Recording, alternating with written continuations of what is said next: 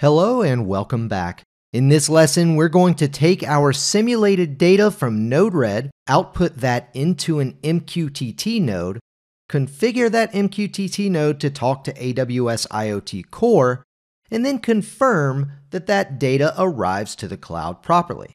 So let's get started. First thing we need is the MQTT node. So I'm just going to, up here on Filter Nodes, just start typing MQTT. And there we go. So what we want is an MQTT out node. So that is going to send that data out to AWS. So go ahead and drag that in just like so, and let's get that configured. So go ahead and double click on that MQTT node. And first we need to add a new MQTT broker. Let's go ahead and click on this little pencil for edit.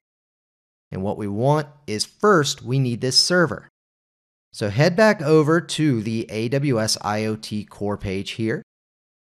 And if you click on Interact within your thing, you can see the device data endpoint has moved to Settings. So I'm just going to head to Settings to find that, View Settings. And here, we've got our endpoint. And if you didn't go that route, you can go back to the home page here. And if you scroll down, you'll see Settings in the sidebar. Click on that and let's copy this endpoint. Just like so. Head back into NodeRED and let's paste that in. Now because this is going to be a secure MQTT connection, we need to be using port 8883 and not port 1883. We then click on Use TLS right here. And we need to add a new TLS config, and that's where those certificates that we downloaded are going to come into play.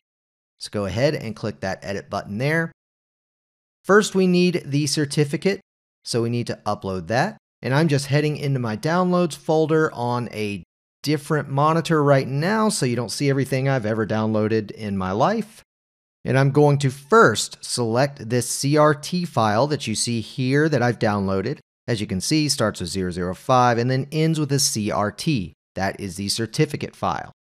So go ahead and add that. Next, we need to add the private key. Let's go ahead and click on Upload. And this key is also going to be a long string of characters, and it's going to end with private.pim.key. Go ahead and open that. There is no passphrase that was set. So next, we need our CA certificate. And that was the Amazon root CA1 right there. So go ahead and upload that. Now this is typically not very dynamic. This CA certificate actually stays the same until Amazon changes it in some point in the future. But for a while, that should be pretty much the same certificate. So go ahead and select that. Just like so, and then click on Add. As you can see, we now have our TLS configuration set.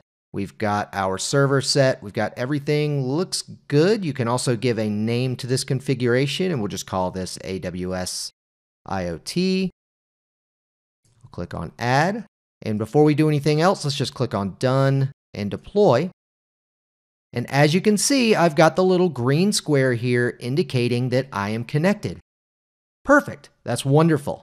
So go ahead and double click on that again. Let's choose a topic.